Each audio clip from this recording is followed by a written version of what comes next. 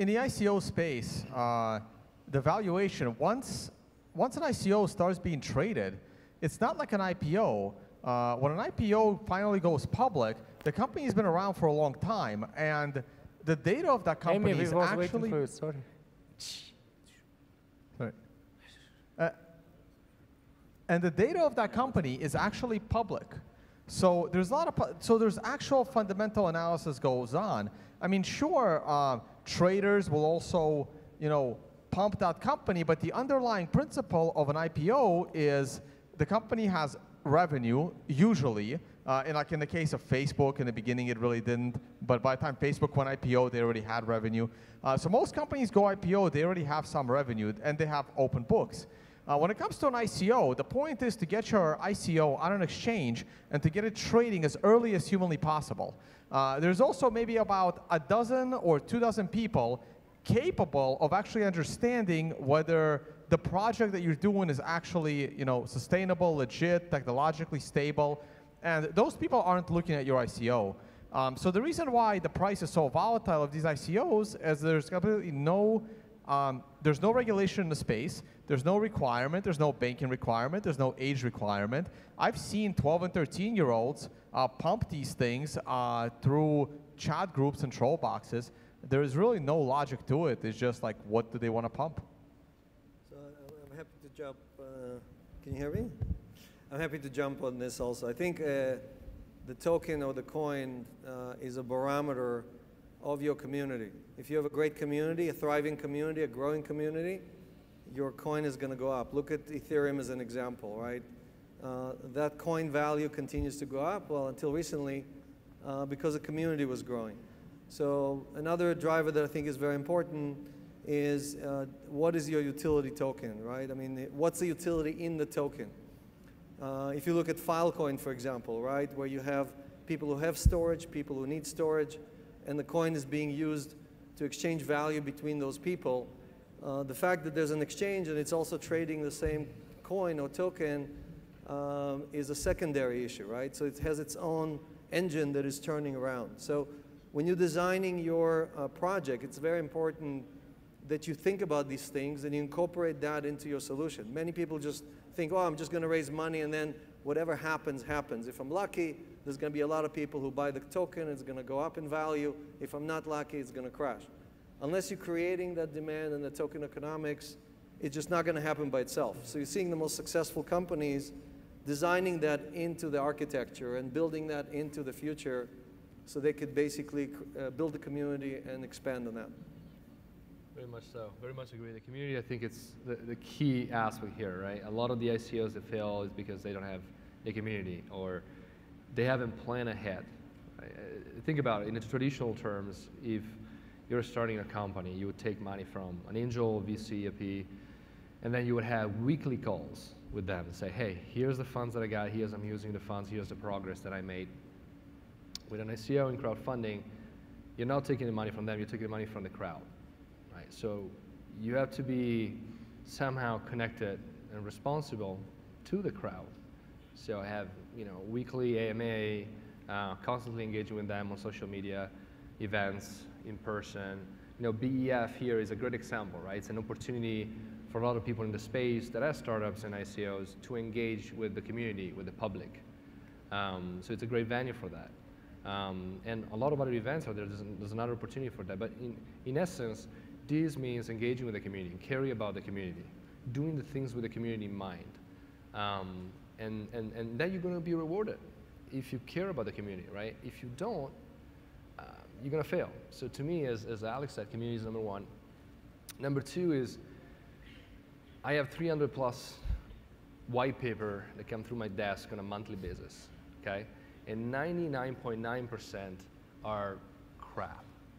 And the reason why they're crap, there's no business logic. There's no business sense behind it. You ask one of the CEO, how are you going to make money? And you know the answer that you get? Through the ICO. That's not sustainable, right? So there's no business sense behind it. There's no sustainable thinking of how to run a company, how to hire people, how to grow and scale, just like in traditional term. So to me, community and the business sense, the business mechanics are the two fundamental elements and the reason why ICO either fail or they go to the moon. That's actually how I've always seen Ethereum and every copycat of Ethereum when I first heard of it. That's pretty much, it's the same model. The model of application tokens, I mean, it's not the community of Ethereum, it's the fact that right now Ethereum has people convinced that they need to build their tokens on top of Ethereum, and that's the use case for Ethereum to replicate Ethereum's way of raising funds. That's not going to last. You actually need a use case, and an application token never makes sense in any product. If an application token made sense, we would all be paying Amazon stock for Amazon products. It just doesn't. And you know, we talked a lot about community here, so I just want to kind of separate the different pods of communities. You have the developer community, which might be excited about your infrastructure or project, and they might want to be joining the open source you know, mission that you have. You have the investor community. If you make them happy and they invested early on, you made them a lot of money, they're going to be your die-hard fans. They're going to talk about your company in a way which you know, is very unique. You have your partner community. These are, you know, strategic partners that might have you know, a stake in, you know, you succeeding. If you succeed, you might actually help disrupt that business model and create efficiency and decrease costs for them. And finally, you have your ambassadors, and these ambassadors are just the techies that are really interested in actually disrupting those certain sectors. So, you know, when an ICO has to focus on a community, I think they have to break this down and really, you know, align their mission and their statements towards each pod. And I think, you know, collectively that creates what we see with things like Ethereum and Bitcoin being the original, the forefront of this, and going forward. So I think a lot of the ICOs here that are looking to launch can learn from that, kind of break it down and put it into their roadmaps. There's obviously other things as well that I'll hit on later, but that we can all hit on, yeah. Okay, I'm going to say something completely contradictory to all these people, and they may get mad at me. When you have a token, you're actually launching a new economy. This is a paradigm shift from what we've thought of before. We're no longer selling equity and future earnings on a discounted cash flow, which is what a stock is. We're selling pieces of a new economy that doesn't rely on profits. So what happens in the US or what happens in Singapore when you grow the pie, which is GDP in that standpoint?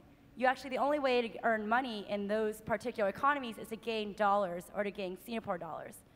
Now, we don't think about Singapore, about growing Singapore and then selling Singapore for some future liquidation value.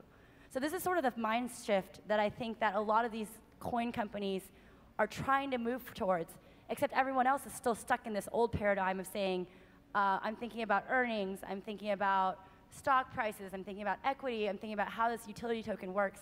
And I think one of the first use cases is maybe pre-selling my gift cards, right? So Ethereum is sort of selling these gift cards of Ethereum tokens that give you access to their transaction network.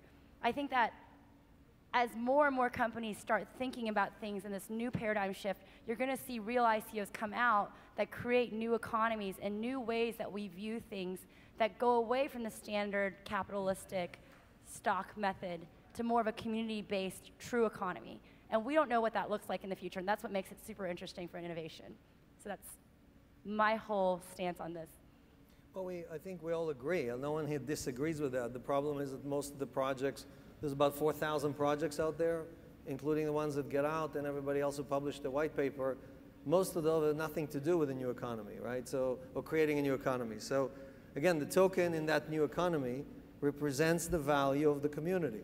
So, we all agree with what you're saying, but the project has to solve a big problem in which you can create a new economy, right? So, the hardest thing for most people is to come up with that idea, something completely new. For example, if you think about the open ledger, open blockchain, which is Bitcoin and Ether, the exchange of tokens is the killer app, right? The ability to exchange tokens between two people with everybody else agreeing who gained one and who lost one, right? That is the killer app, and that's a new economy. Now, can we build other values on top of that, right? What are the other building blocks that could be built on top of these foundations to expand the economies, to expand these new economies. And what we haven't done in 10 years is we haven't come out, besides ICOs as a way to raise money, we haven't really had a single killer app in the entire ecosystem. And what's happening is that we're wasting a lot of precious dollars, well, in this case, precious Bitcoins and Ethers, on projects that are not really helping this new world, this new paradigm shift, but rather trying to fix the banking system or the healthcare system or some other system, right? Because we're taking blockchain and we're injecting it into the old world. And that's not what we should be doing. CryptoKitties. CryptoKitties, yeah. That's a killer app 2017, CryptoKitties. Yeah, that's Does really anyone gonna have save one us. here? Average price $126. Made $11 million the first 2 days. I think that's an interesting application. That is definitely scalable. I mean, I can see all of us just investing in that. So, you know, and gaining, where are the next 100 million people going to come to, right? I mean, right now, there's about 35 million wallets. We need, you want these coins to go up in value, you need 100 million or 1 billion people to join and adopt this new economy that we're all talking about. So they're not going to come for CryptoKitties. They're not going to come for us flipping coins to each other. You need real world applications that allow these people to improve their lifestyle, to join the middle class, and do things that they do every day in a closed system, right? Because the dollar system or the yen system or the euro system does not allow them to do any of these things. Right. So I have to say, I don't understand any of that. Like, I don't understand what that means, right? Like, for one person, it could mean something completely different than another person, right? I mean, this sounds like one guy knows exactly what the world needs, and that's not true. We already know Ethereum is not immutable. The chain was rolled back after the DAO. Unfortunately, that did not take down Ethereum. I'm still not sure why. I was 100% certain that it would. The Bitcoin blockchain solved a problem. It has a use case, solved the problem. It gave us a way to send digital data and lose possession of that data. Now, people still don't comprehend how powerful that is. It was a computer problem that was not solvable until Satoshi solved it. He solved it with a mechanism called proof of work. Basically gave people the ability to send a digital message and lose the possession of that message. It so happens that the most useful application of this technological innovation is using it as money, using it as value transfer. That property is only useful in very small cases, especially when it comes to censorship resistance.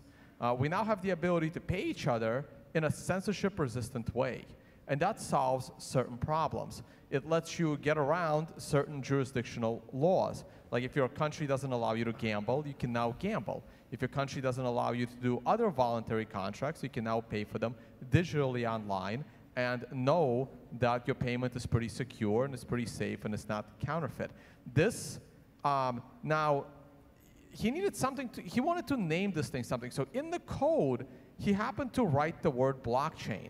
In his initial writings, he wrote the word time chain. The way he described it wasn't really important. The innovation was proof of work. People ran with this word blockchain, and now I don't know what the word blockchain means. To me, blockchain means proof of work, immutable data transfer. But people seem to think that putting an Excel spreadsheet as a Google Doc is a blockchain. It's not. It's just a database with multiple administrators, those that you assign as administrators. And the point is that this application allows you to store your digital data in a way that no one else controls it but you, and you have the ability to accidentally delete it permanently. And this does not apply to things like real estate. This does not apply to things like medical records, because the only reason to put medical records on a blockchain is if you want the accidental ability to permanently delete all of your medical history. Look, we all want to access our medical history from the click of a button, because I've never met a doctor that I liked, and I've switched doctors probably a dozen times. I just go to them randomly. So I would like to have one place to show the new doctor that data and have it be secure, but that does not need to be on a blockchain. You know, you can just go get a bunch of people from Estonia that managed to like digitalize their country and just put some encryption on it, right? It can be stored safely and securely and in a centralized way. There's a big difference between decentralization and security and privacy. So that's what I really want people to walk away with. Can I give one world application that applies to every human on the planet? Today you give the bank some money. They give you 1%, 1.5%. They take your money and they lend it to the next person on the credit card to 25%. Okay? If you had a community, you could take all that profit, give half of it to the lender and half of it to the borrower, right? And you could do that on a blockchain, on a public blockchain, with everybody as a community contributing either as a lender or as a borrower. Okay? That's an example of an application where 7 billion people are going to say, I'm in. What do you charge me? 3, 4, you pay me 3 or 4% interest, you're going to charge me 7 or 8% interest, I'm in.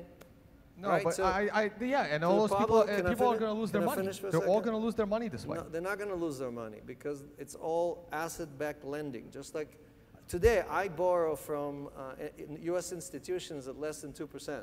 Why? They hold my stock as collateral. Here, they can hold your crypto as collateral. So the loans do not have to, there's no reason in the world why you're paying 20-something% on your credit card. It's just that the largest bank in the world decided, because they're monopolies effectively, that that's what they need to charge. From an economic standpoint, if you have an organization whose purpose is not profit, as you said before, but whose purpose is to serve the community, then the difference between the lending and the borrowing is almost zero. If you have a large enough community, the lending and the borrowing will be within half of 1%, and the community will decide what is the cost of that borrowing. So all of this exists today. It just works only for rich people. Rich people don't, I'm one of them.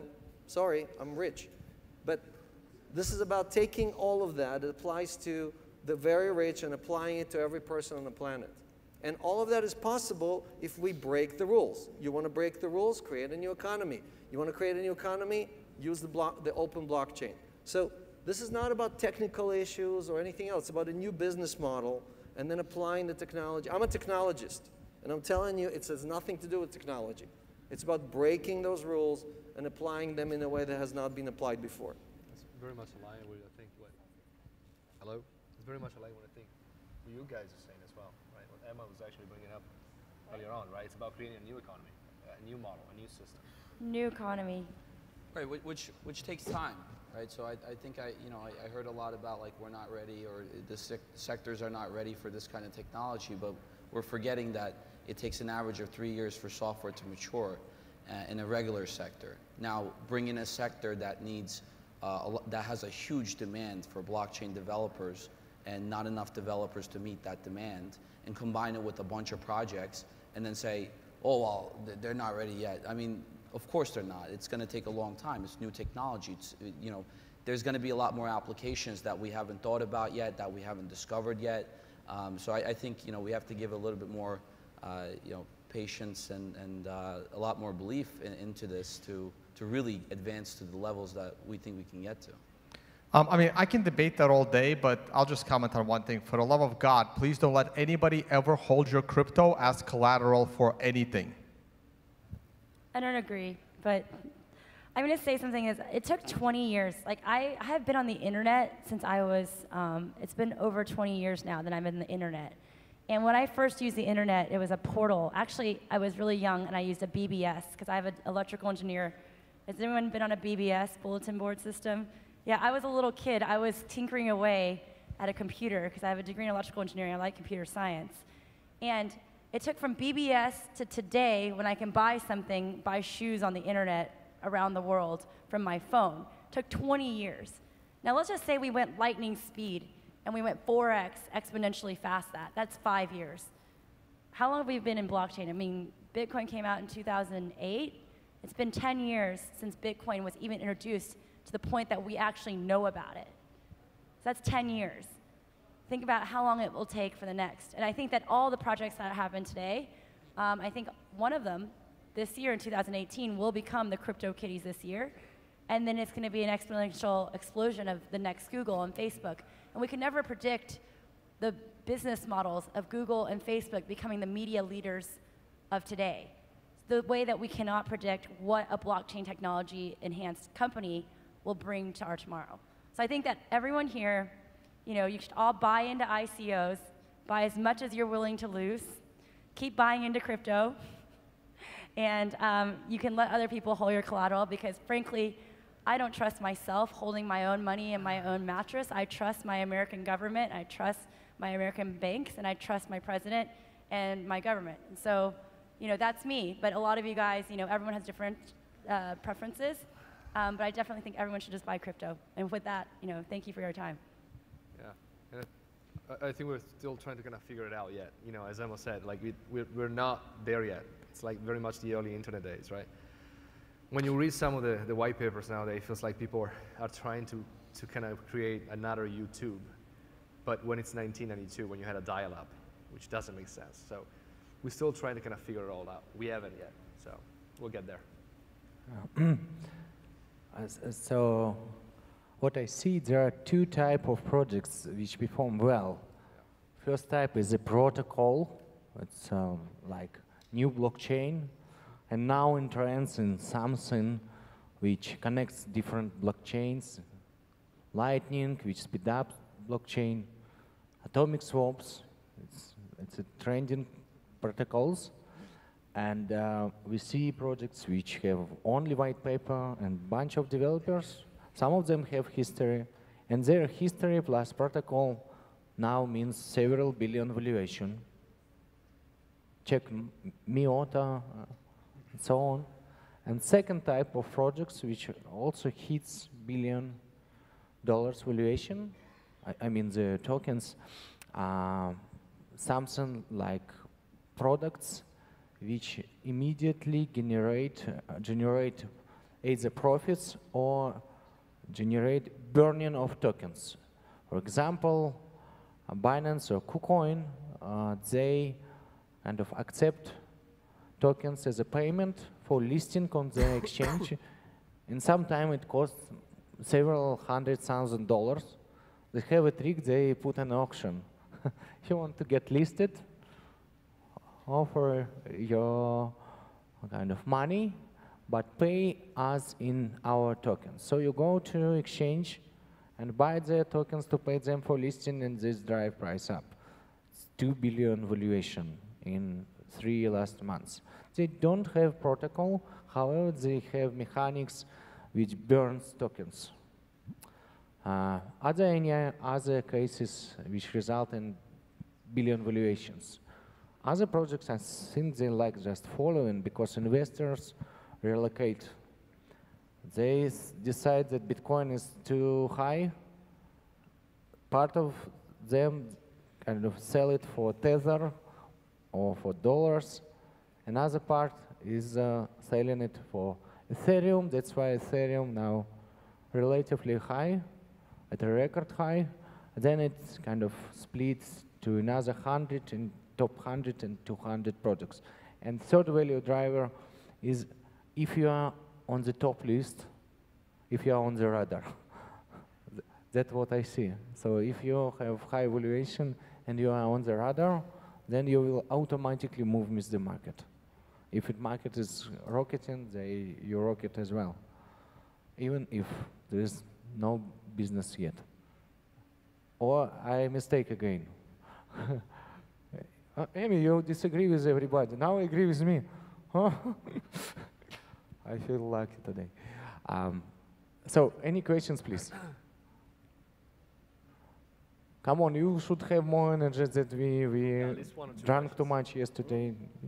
Okay. All right. Yeah, I wonder if I could just steer people a little bit back on track. I thought this was about why ICOs go stellar or kind of plummet to under the force of gravity.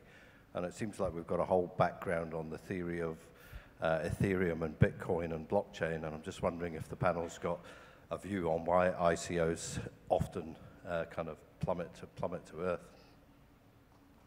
Well, if you sold your, if you did a lot of raising of money and you gave everybody a 50, 60, 70% discount and you didn't have any lockup, guess what happens when you listed, right? They're all trying to exit the doors at the same time.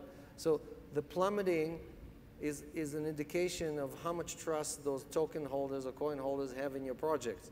If they have zero trust or zero expectation of the price going up, they're all trying to get out at the same time.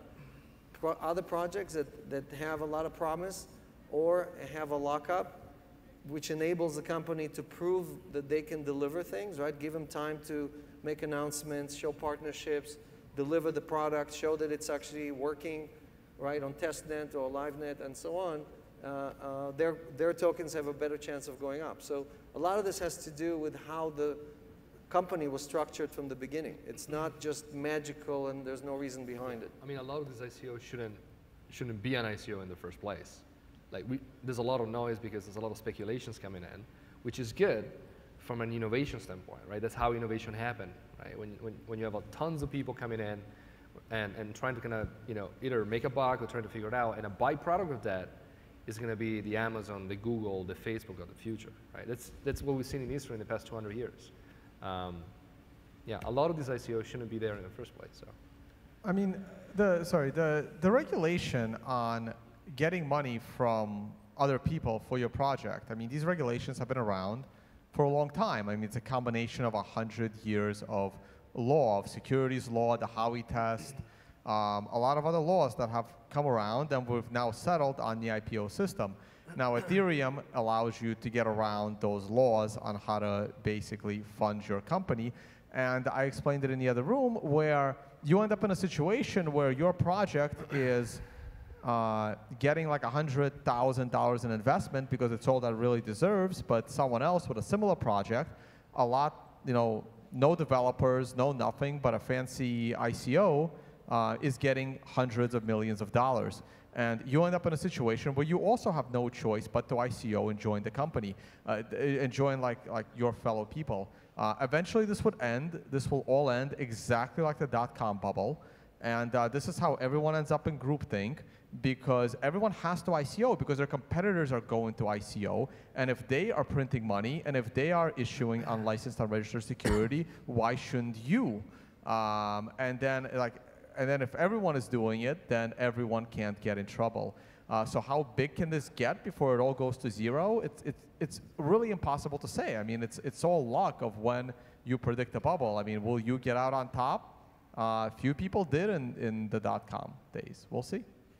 So you were asking more about how certain ICOs are going stellar, right? They're increasing it. Yeah, and that's kind of what the topic is as well. So I want to touch up on that. I think there's a lot of things in between that. The foundational level pieces like, the legal side and, speculative side and the other things we discussed. But beyond that, if an ICO decides to launch, there's a couple strategies they can follow.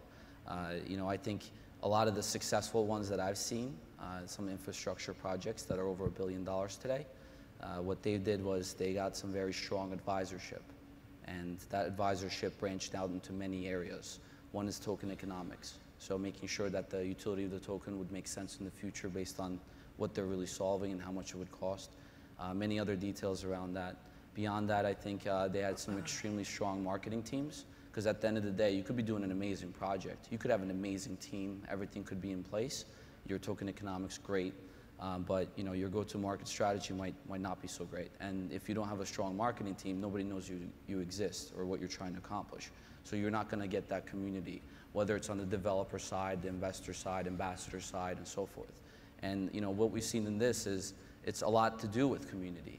The crypto community is extremely strong, small, and powerful. So I think to answer that question, there's many criterias. But and exchange listings as well is something we talked about, right? Liquidity. I mean, at the end of the day, if you do an ICO and a lot of investors invest, but then they can't sell, well, there goes your community. I mean, so that's some of the things that I wanted to touch up on. I hope that's helpful. Yeah, it's just very much like a company. Sorry jumping in, but it's just like a company. Like, why company fail? Why startup fail? They don't have the right team, right advisors, enough money, no product market fit. And ICOs, on top of that, you have the use of the tokens. So that's what Alex and I and the rest of the panelists will say. There's no community in terms, there's not enough people that use the token because there's no need for it, right? They haven't been able to say, hey, why are you buying a token, right? You know, I was giving a presentation this morning, right? Ask yourself the basic questions, right? Why am I doing an ICO? Why am I even using blockchain? Why a token? That's the reason why. Hi, my name's Troy. I'm from Australia. I'm part of a number of ICO groups in Australia, and we've seen a number of the groups there. We've got a lot of friends in there. We invest in different ICOs, you know, maybe 1 a week, 2 a week if we're lucky to get in through the whitelist. And it's all about the coins. There's been no real community in a lot of it, because half the people just invest in whatever the group says is a good idea, or they think is going to get 10x, 20x, 100x.